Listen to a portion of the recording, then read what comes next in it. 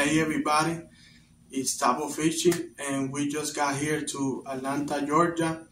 It's my first time in here and I want to talk about the lures and combos that I'm going to be throwing and the lakes that I'm going to be going in the morning. So I got here a different kind of baits that I'm going to be throwing and extra ones that I'm going to be throwing maybe if I see the lake they is shallow or maybe like the color of the lake.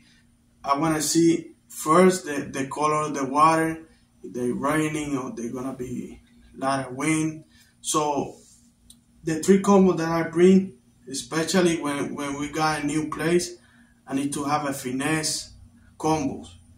But in this time of the months, we need baits that they're working.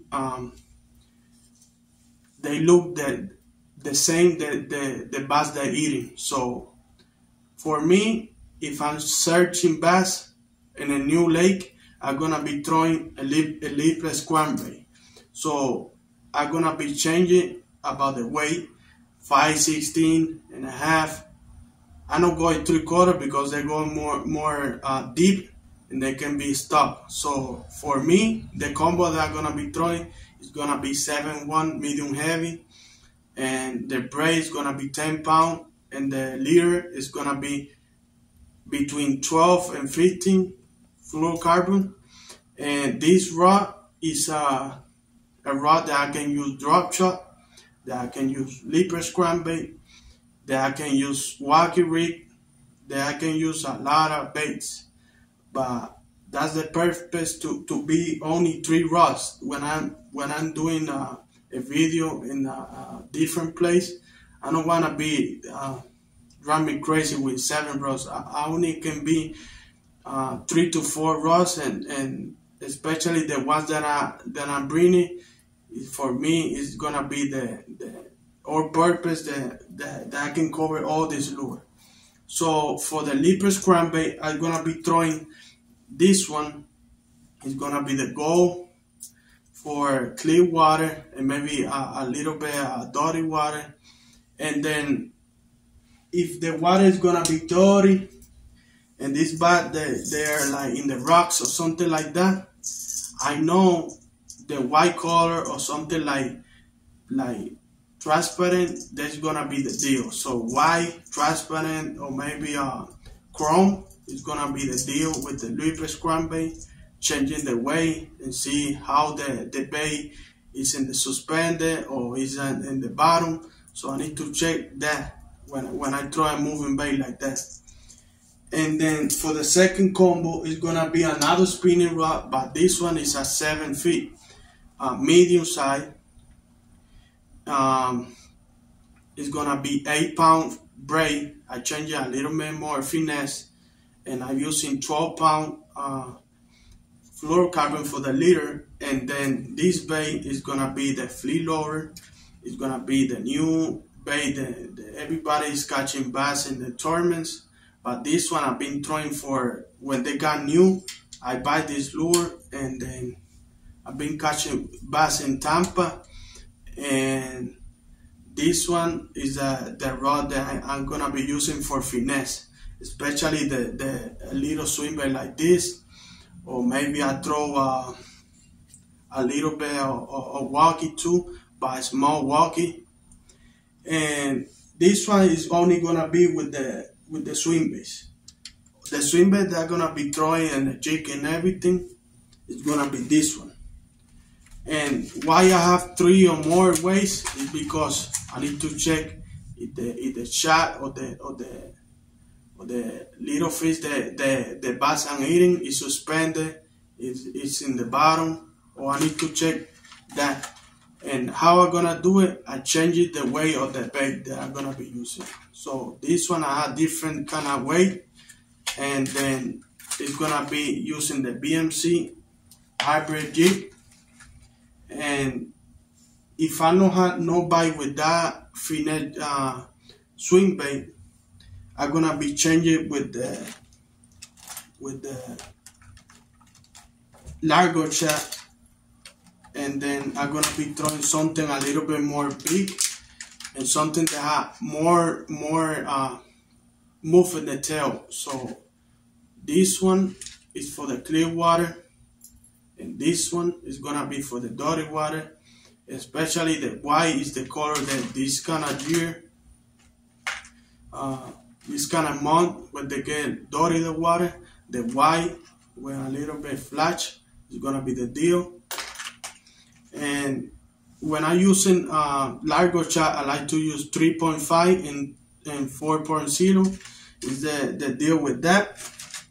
And then when I'm using white, I'm using the chartreuse color, putting a little bit in the tail, and that way I can put a little bit more color that they can see it for far or long distance, the bass they can see it.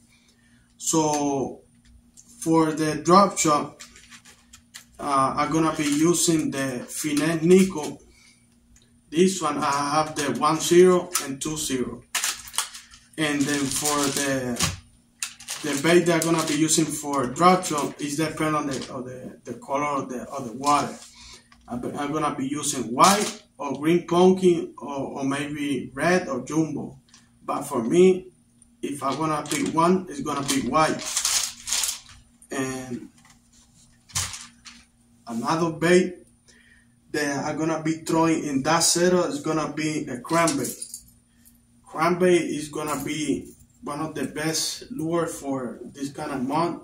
I can cover kind of little bit of the middle side of the lake, and I can cover 5 feet, 4 feet, 3 feet, and I can cover water fast.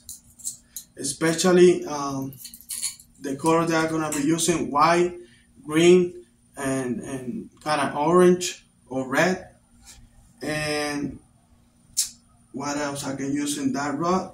I don't like to use jerkbait and a spinning rod, but if I don't bring the casting that is like 6'6", medium size, because I don't bring it, I'm gonna be using with maybe the 7-foot medium. I'm gonna be throwing suspended jerkbait and the new jerkbait for Rapala. That's kind of the two baits that I'm gonna be using. And the last combo that I bring, always have to have a heavy action rod that I can throw a Texas rigs, I can throw punching, I can throw a lot of stuff. And this one is a 373 heavy action. It's a fast action. And this one I bring it with the 20-pound fluorocarbon. I can use a big bait, I can use different kind of baits. But this one is I have it with the Tokyo rig, and this one I have with 2 weight. This like one in the corner. I can change the weight, can put more weight, like 3/8. But I don't like to use a lot of weight when it's like when it's not windy. When it's windy, I can use 2 weights on 3/8. It's gonna be better, and the color is gonna be jumbo. I can use black and blue, or I can use white. The rod, especially I like to use in this kind of bait, I like to use the heavy action. I can set the hook and keep it that bass with the hook on. And I like to use a reel. It's a high speed reel, 7.5-1 to 8-101 is the reel that I'm using. And this is the weight that I'm using, one in the corner. And this is the Tokyo rig that I'm using.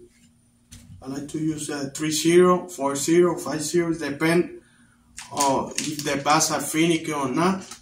And then if I see the bass are more like finicky, I'm gonna be changing the color, and because of the water clear, if the water is like dirty water or something like that, I'm gonna be changing the color. I'm gonna be doing the black and blue. This is the Bronco Buck. It's the new Rapala too. So this one, they got a lot of movement, and when the bass they wanna see something more movement, this one is gonna be the difference. And the last one that I'm gonna be throwing in the 7.3 heavy action, and it's gonna be a chatterbait, half ounce chatterbait. I like to use in this kind of weather like this. They got a lot of rain and the water is kind of changing. I'm gonna be using white and chartreuse and maybe black and blue. So this is gonna be the baits that I'm gonna be using here in Atlanta, Georgia. And let's see if I can bring a big one or maybe a lot of catch. So let's see what's gonna happen.